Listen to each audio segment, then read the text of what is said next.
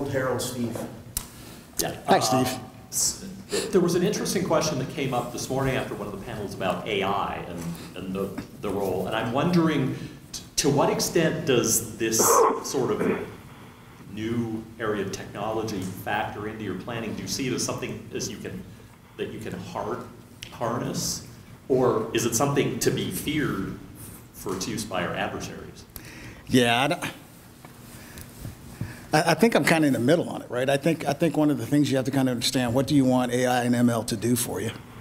And that's where you draw from it. I think there's some opportunities, for example, in intelligence collection and those type of things where you're getting terabytes of type of information. You know, how can you help the human interface and figuring out how to get those type of things?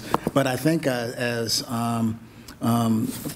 Congressman Thornberry mentioned in his remarks, when it comes to decision making, you know, I think the jury's out on whether or not. I think the human in the loop, because you'll never, get, what that human interaction is perfect through AI, and I think a human has to be in the loop to make those type of decisions.